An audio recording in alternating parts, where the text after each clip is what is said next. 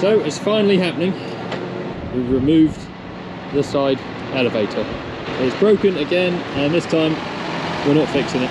We are abandoning it. Anyway, we need to take the tractor off the wagon for a couple of hours because Phil's going to collect a load of rolled barley. So I'll shut this door, keep the wildlife at the grain store. Me and John are going off to Winkley with the tractor. We're getting a switch fitted to our Fergie so we can unlock the pins without having to use the computer, being a bit temperamental. First thing we got to do, sadly, is tip out the load of scrap that is in our scrap trailer in the corner of that shed, because that is the trailer Phil needs to go and pick corn up with. It absolutely breaks my heart to see this tipped out, but it's because we're the most overcomplicated organisation to pay.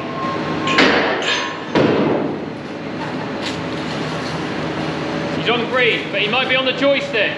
No, he should be on the joystick.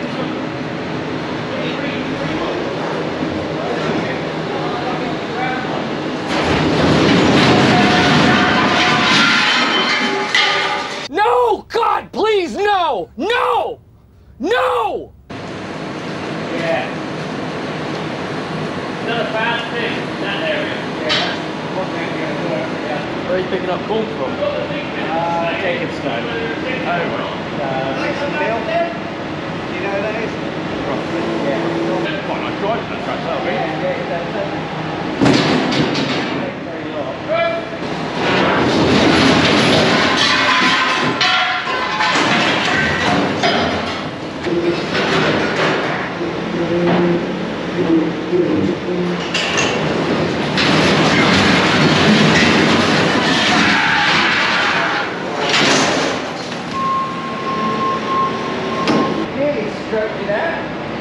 You missed most of that, but there it is. So back up to this thing. Yeah, basically we just lifted it off with the pallet forks this morning. We got to tie that up out the way somewhere so he's not exactly spinning. Bring that ram back in, and we're just going to use it as a normal feed wagon. That shed up there, we'll have to use the straw blower for the time being to feed in there, and then we'll either rearrange the shed or swap this for a wagon with a purpose-built bed on it, because what we're doing at the moment is just soul destroying every week when it breaks. Also, this is still not functioning. It's just long. John has ordered new tyres, so that will fix that. Right, welcome back to the next day. If I'm being completely honest, I just didn't feel like filming anything yesterday. I was fed up with the weather and whatnot, so put the camera down. But essentially what happened yesterday was, took that tractor into Rundle's to the dealership to have the switch fitted to it. So today's Wednesday, we should have it back by Friday at the latest. They're going to do that for us. We then set to in the afternoon in our big sheep shed, mucking out the first 4 pens you come to. Cleaned all them out, budged all the sheep up a couple pens, so we've now got 3 pens either side of the shed for silage sheep, and all the farm sheep that are up the top shed and now down the bottom shed as well. So we've got all the sheep due to lamb in one shed, which makes it a lot easier for guys on the lambing rotor. We've just been and let these out. Calves have all been fed this morning. Nice new fresh ration for them. We're going to start cutting these guys back a bit on their concentrate. The reason being, we do want to turn them out if the weather ever allows, onto grazing, and they won't be getting their rolled wheat and distillers grains whilst we're outside. So we're going to start weaning them off that a little bit now, get them onto a forage diet only. Over the, a couple of weeks, do it nice and gradually. And then when they go out, they won't just melt away because they haven't got any concentrate. So that is the plan. Yeah, they're looking very, very good. I've just come and put a couple blocks of silage out. We fed these guys enough yesterday to nearly see them through today as well. I put 1 block down there for those. Put a block for the group of cows at the end there, and I put another block there. And that calf has already escaped, so I better get out of here quick with the Manitou. There's another calf about to jump out. What an idiot! Hey! All of them are going to come out, look. So they all come out for a little play date. Oh, just carry on, calf, you know? Yeah, exploring. And then the mothers come and shout at them. Anyway, I'm going to get out of here. We've had another huge amount of rain this morning, but after today, we actually have, I think, 5 days in the weather forecast without rain. That is until they change their mind. No, this is content. This time, we're not trying to mend something that's broken. We're trying to make something better. Well, let's hope so. We've yeeted the broken part off already. We're doing some preliminary investigations, as Dr. Phil would call it. Oh, that's nice. We're just wanting to see if this whole assembly here for the conveyor is only bolted on like along here and the other side the same. If it will just go that way, say, the distance between those two bolt holes. Just have to cut a hole for that shaft to be able to go through. Yeah. Oh, I see. You see what I mean? Yeah. Because if we wanted to come this way 8 inches, that hole hasn't got 8 inches of... No, if you cut that hole so it was level with the cross member, Yeah. you probably got about 8 inches, don't you? Yeah, you probably got it there. What about this side? Is he different? Well, he's got the UJ. A bearing in there, I suppose. Well, just the UJ is a bulkier thing, so you can't against that. Right, things have progressed rather alarmingly here, to the point where we've now just started undoing every nut and bolt attached to this conveyor that we can find. It's a bit like the... It's coming apart well. Yeah. Yeah. It's got to go back together, yeah? So you want 13s, you said? Didn't you? Yes, please. I'm of the opinion there are no good decisions or bad decisions. There's just decisions. Just decisions. And better the man that makes them than the man that doesn't. Yeah. And this is definitely a decision. We're in fully committed territory now. This is all out, as you can see, no longer connected. The only thing stopping it from going anywhere now is where the gearbox, or the shaft comes out the gearbox. So we're just loosening that, and then hopefully we'll be able to pull the gearbox back so we can slide this that way, get it all out. Then we've got to do a bit of cutting, quite a lot of cutting. Drilling new holes. And then we'll have to line it back up to drill some new holes, yeah. Whilst he's out, John, I think we'll take these skirts off because we need to be able to get those coach Yeah, we have to line those coach bolts up again, won't we? But it's currently somewhere between 2 and 3 o'clock in the afternoon, and at 8 o'clock tomorrow morning, John, I want to use this to feed cows, so... No pressure.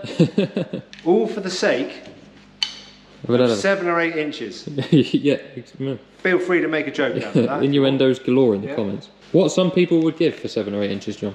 You say that's about 7 or 8 inches? Oh, plenty, yes. So have we done the right thing here? We've got to try and get that back in at some point as well. That was one end come off beautifully. Oh, I've got a plan for that one. You got a plan, have you? Yeah. It involves cleaning the shaft. You should always clean your shaft. Yeah. Top tip. Currently loosening off the gearbox. Proving difficult. Gone to get a bigger bar. Maybe. Right, another development. We've dropped the tractor off, just taken off the power shaft. We've got to move this gearbox out of the way. We've slackened it all off and moved it as much as we can, and it's still protruding through the conveyor. So what we're going to do is actually just take it right out of the way, which means that we can get the conveyor out, do what we need to do to it, and then sort it all out later. It will just make it so much easier having it out of the machine to do the bit of work we want to do on it. So John's gone to get the Manitou. We're going to put the forks under there, strap it to it so that it's completely safe. We were just saying we could do it with like a gantry crane type thing for lifting this sort of stuff, but we haven't got that. Hang on, John, just move him out a little bit. Keep going, keep going, keep going, keep going, keep going. Whoop!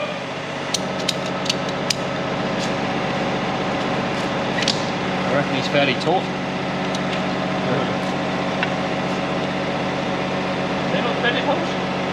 Should be, just full of crap, aren't they? Right, so we've got the weight of it on the forks here now and strapped on. John's just going to take the little bolts out the bottom. Getting that back on will be good fun. Fine. Well, I suppose he ain't got to be an exact hole, is he? Because he's got movement. You've got one your side, too. Yes, there's one more. Well, reaching. Oh, he's not hand tight. He is now. Why is it you go tight and then you think, oh, turn him back. Can't turn it with my hand. You put the spanner on there and it just falls off. Yes. Put a ratchet on there and it's like not enough tension for it to go back. To work the ratchet, no. Right, John. Do your worst. I think you want to crowd back ever so slightly first. There you go. Right, monitor me closely so I don't rip it all to bits. I'll come that side again. Crowd back ever so slightly.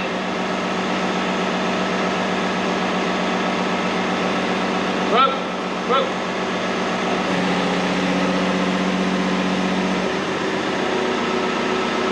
Be right there, won't he? Right. There we are. Oh, he's loose, is he, that bracket? They're just a block, isn't it? Just a spacer. It's a hell of a thing. He's been gassed. He has been gassed. This looks like I've made it. Have you made it? No. JB? No. You say JB Engineering? I didn't make it, it's been painted. It's not been made out of something that was something else, either. Yeah. It's not an old RSJ. Right, well, in theory, we should, yeah. How do I... see these up against the other side. Should we take the tools off it? No, let's chuck them all over the floor and then try and work out where they've all gone. Do we want to take the drive off to take him off? Drive? The oil. So we can take it right out and take, we've got to take all this skirt off. Yeah. That's 19s, isn't it? We've just taken the oil drive off. The key is still on the drive if we are looking for it later. So we reckon we have to take these, off. I think we've got to take those off because there's a coach bolt heading behind. Yeah, and that coach bolt won't line up with where he's going back. No. You take all these off. Right? But if we get rid of the tools and actually take that off, we could put it across there. Or we just stick him on the floor. He'd be right on the floor, wouldn't he? What's that? Just stick him on the floor otherwise. This? Yeah. Yeah, you're fine. Have a good bit of tidying up later, John. He's going to get heavy. He'll be heavy, you know. FM heavy. Tell you what, can you go your end and see if you can lift it? Then if we can both lift it, we know that we can both handle it. If we can't lift it, then... Well, I can, but I can't go. I can't walk any further. If you see what I mean. So I reckon it'd be right if we come this side, shuffle him out so that we do a... There you go. You can come fairways on that. Yeah, slide. He is fucking heavy, isn't he? I can got my hand in the shaft hole now. Say stuff like that. Because there's nothing really to... No, it might get heavier. What happens if we just drop? No, he's gonna... Oh, he rests against there. Right, now we've got ourselves a... Do we want it braked? Just slide it out. Potentially. Is he going to fit right on there? Or is he going to be hung off one side? Right?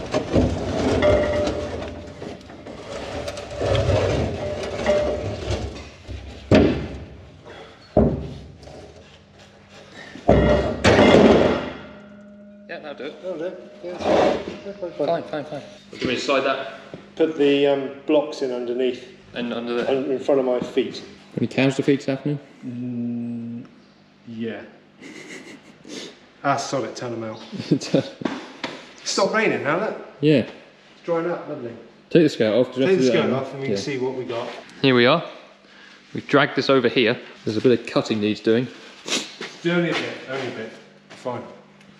It is that end you got to cut out, isn't it? Yeah. Yeah. So we've got to cut out this cross member, weld another one in the middle somewhere, widen this hole to somewhere in line with those coach bolt holes. Yeah, other than that, just put it back together. And then, and just throw it back on. Yeah. Yeah. Eyes and ears. I've got my earmuffs on. I'm going to stand over here so I don't get sparks chucked at me. So John's done some cutting and grinding. You see, this is now an L shape rather than a full piece of box like that. So the next job is to cut these holes bigger. So that hole there needs to be extended up until about the edge of that box there, so that we can put the power shaft through. Obviously the same on this side. And then we're going to weld in, we were going to weld in another cross member, but there's probably still as much structural integrity in that as there was. But we have got another piece cut to length we can weld in if we need to. And then we've got to try and get it back on there, line it up where we want it and drill some holes. But that might be a job for tomorrow. I think we'll leave this one as unfinished business for this episode. And we'll pick it back up tomorrow. And hopefully we'll have a functioning wagon. So thank you for watching. If you haven't, give us a thumbs up, subscribe to the channel. And yeah, make sure you come back for part 2. Cheerio.